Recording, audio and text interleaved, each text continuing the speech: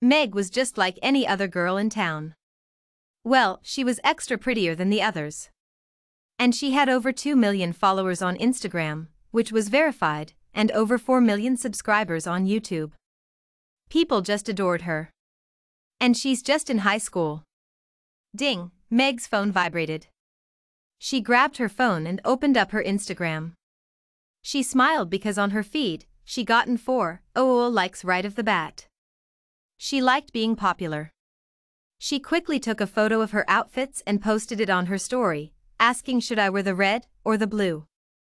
Almost right away, there was answers. 98 for red and 2 for blue. Meg took the red dress and went to school. While at school, the teacher gave out a new assignment.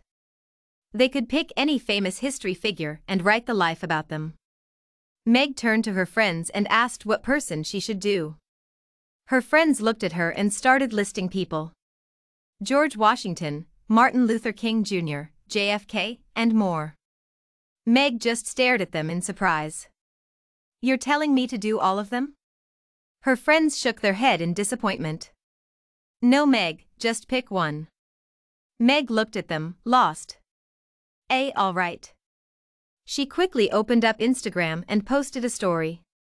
"What famous history figure do you like?" Almost instantly, there was 200 replies.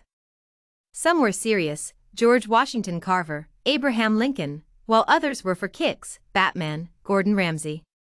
Meg closed her eyes and chose one. She picked Batman, so she tried again and picked JFK. She smiled. JFK was easy. He was the president who got shot and killed. This was going to be easy. She spent the whole day researching and then wrote the essay. She got an A/B. After school ended, Meg's mother texted her if she was going to ride on the bus or if she should pick Meg up. Meg quickly asked her followers, "Should I ride the bus or ride the car home?" The polls said 70 bus and 30 car.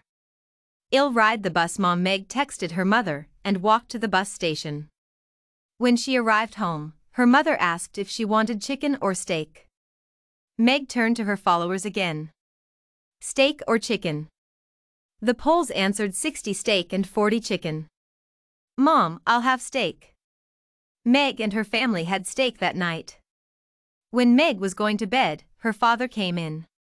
"Meg, I need a talk with you." Meg looked up and grabbed her phone just in case her father asked hard questions. Meg's father took the phone away. "We won't be needing that." Meg looked uncomfortable, but said okay. "Meg, you gotta stop asking others on how to live your life. Make a decision yourself. Until you make a decision by yourself, this phone is not going to be in your hands." Meg whimpered. She wanted to ask her followers if she should just be quiet or be angry.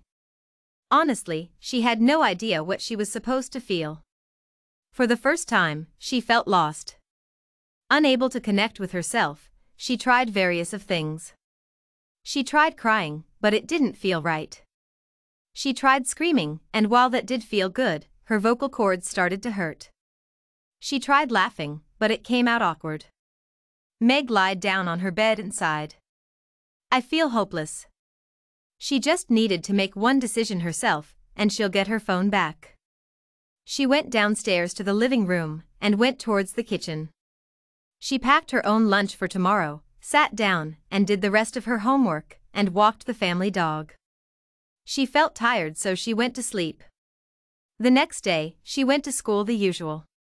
The teacher then asked everyone to choose any national flower and write a poem about it. Meg reached down to her phone, only to realize she didn't have hers.